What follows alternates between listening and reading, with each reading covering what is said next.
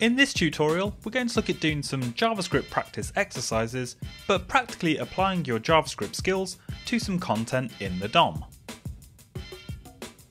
Hi, this is James from Junior Developer Central, and in this tutorial we're going to be doing some more practice exercises, but this time we're actually going to be working with some content in a web page, otherwise known as the DOM. So all of the exercises will be focused around reading or manipulating parts of the document object model, and although in some instances you will be able to achieve the same results by changing the HTML or adding some CSS rules, we're going to do everything with JavaScript, just so you understand how you can manipulate the DOM with JavaScript, even though it might not be the best idea. If you do have a second before we start, don't forget to subscribe to support the channel and so you don't miss out on any future tutorial updates. So I've put a link to the exercises in the description below, and the link will take you to CodePen where you can actually complete the exercises directly in the browser yourself, or if you want to fork your own copy of it if you have a CodePen account, you can come up with your own various solutions and then save the results. I'll be going through these exercises one by one and providing you with a sample solution, but if you want to go ahead and complete them yourself and then come back and compare afterwards, or skip to a relevant solution if you get stuck, then you can do that with the links in the description. And finally, if you do come up with your own solutions, feel free to post them as a comment or a link to your pen so we can see some other ways that these might be solved. So let's crack on with exercise 1, which is basically to take all of the words in the paragraph text that are over 8 characters long and highlight them with a yellow background. So if we just take a quick look at the markup for the exercises, you'll see it's really simple. There's just one heading level 1 tag and one paragraph tag. So we can safely just get that paragraph tag to get all of the text out of it. So I'm first of all going to select the paragraph tag, and I'll save that into a variable called paragraph. So to get the words in the paragraph, I'm going to use the split function, and I'm going to call that on the inner text property, which will basically give us all of the text that's inside of our paragraph. With those split into an array, I'm actually going to call the map function to change the contents of each of those items in the array. And I'm going to check if each word is larger than 8 characters.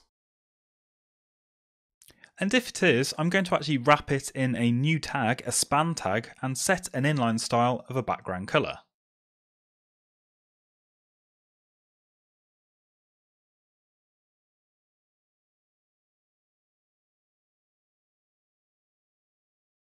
And if it's not larger than 8 characters, I'll simply return the word without any wrapping around it.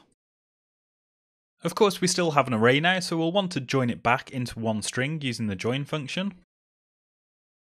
And to actually update the paragraph tag itself, we need to assign this value back to the paragraph element, and I'm going to assign it to the inner HTML property because we don't want to lose the span tags that we've added within our map function. Oops, and it looks like I just forgot to close the quotes here in our span tag. So you can see now the text inside of our paragraph tag has got all of the words that are over 8 characters highlighted with a background colour of yellow. This is something that could have been neatened up if we created a CSS class as well, but just for ease of use, this does the job. So that's exercise 1, let's have a look at exercise 2. So exercise 2 is just asking us to add a link to the bottom of the page that occurs after the paragraph tag that has a link back to the source of the text, which is actually the Forsum Ipsum website, which is a really useful lorem ipsum website generator. So we just need to create a new element and add a link back to the website. So there are a couple of ways that you can solve this one, but the way I'm going to solve it is to create a new anchor tag and then append it onto the body of the page. I'm going to set the href of the anchor tag to the website provided, and also give it some text so we can see it. And then finally we're going to append it onto the bottom of the page. So if we look at the bottom of the page, you can see our link is appearing below the paragraph tag, and you should just be able to see that it's pointing to the right location. So another option we could have done for this exercise is to use a combination of the different elements on the page and access their inner HTML properties. And then we could just put the whole HTML link in ourselves without having to create a new anchor tag directly. But I think this way is nice and clean, and it also offers you some flexibility if you need to make any changes later. So that's one solution for exercise 2. Let's have a look at exercise 3. So exercise 3 is asking us to split each new sentence onto a separate line in the paragraph text. And for this exercise, we can assume that each string of text that's terminated with a period or a full stop will be a sentence. So what we want to do for this exercise is to split the text again and then just join it back together again in some way that will separate each of the sentences onto a new line.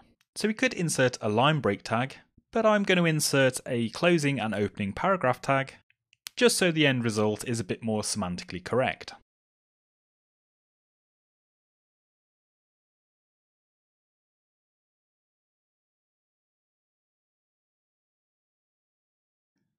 So I'm just going to split the paragraph text. I'm actually using the inner HTML property this time so that we don't lose the span tags that we created before. And then I'm just going to join it back together by first of all closing the existing p tag and then opening a new one. And we'll probably end up with an unclosed p tag at the end, but that is actually okay in HTML. But if we were worried about that, we could also add on one final closing p tag. So let's just assign the result of this back to the inner HTML property of the paragraph element, which for the most part has now done the job. So if we were to add back the full stop at the end of the sentences, what you'll probably find is that there are a few lines where there are full stops included. And the reason for this is in the actual markup there are some occurrences where there are more than 2 full stops or periods next to each other. And of course the split function will split these onto new lines as well. So if we didn't want this to happen, we could actually use a regular expression to match when we only get one period on its own.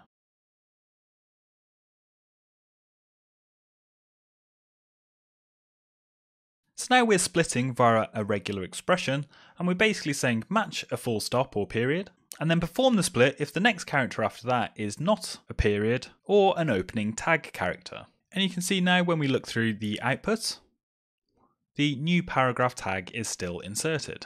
So this exercise again is an example where you'd probably be better off going to the actual markup, the HTML, and making these changes. But hopefully it gives you a bit of an insight of what you can do with JavaScript and its tag manipulation. So that's it for exercise 3. Let's have a look at exercise 4. So exercise 4 is just asking us to get a word count for the number of words that are in the paragraph tag, and then display a count of that after the heading element. So we're making a big assumption that all words here are separated by one singular space, which isn't always the case in the real world, but just for the simplicity of the exercise, we know that each word is separated by a space. So let's first of all calculate the word count. And I'm going to split the inner text so that we remove any of the HTML tags like the span tags that we've added, and then just get the length of the array that's returned from that. And with our word count calculated, we can just insert this into a new element.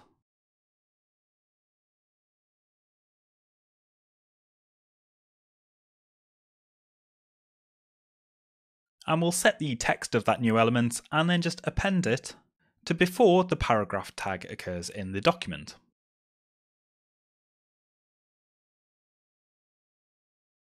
So that's just a quick way of calculating a word count. Obviously, just splitting by a single space is very prone to error and probably won't give you a true reflection of the number of words. So we could use a more complicated regular expression to split the text on, but that would depend a lot on how the content is put together. So we'll leave exercise 4 here for now, and we'll take a look at the final exercise, exercise number 5. So exercise 5 is asking us to do a find and replace on a couple of symbols within the paragraph text.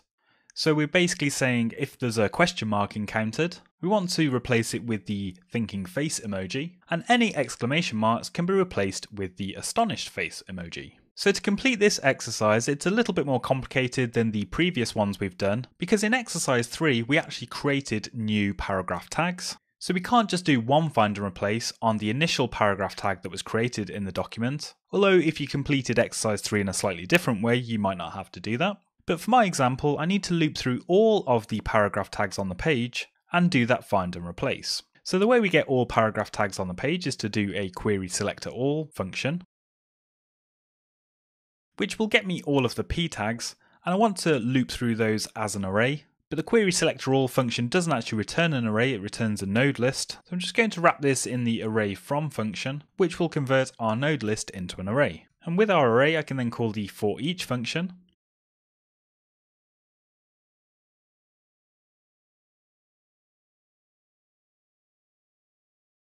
And I can call replace on the inner HTML property as it is actually a string, but you'll notice that only one of the question marks actually gets replaced with the emoji. And that's because the replace function stops after it's found one particular occurrence of the string that you're looking for. So again, we can use a regular expression to continue to match by passing in the global modifier. And now you should see that all of the question marks have been replaced in the text. And because the replace function returns a string itself, we can then just chain on another replace function on top of that and use that to replace all of the exclamation marks with the second emoji. So as I say, if you did have a different solution for exercise 3, you might not have to do this approach where you select all of the p tags on the page, but hopefully you can see that's a different way of selecting all types of tags on a page and then performing a particular action for each one of them. So there you have some sample solutions to the document object model exercises. Hopefully you found that useful to go through some practical applications of your JavaScript skills to an actual document. And as I mentioned at the start of the video, if you do have any different solutions, either share them in the comments directly, or if you create your own pen on CodePen, then do share a link to that as well, as it'd be great to see how you approach these problems.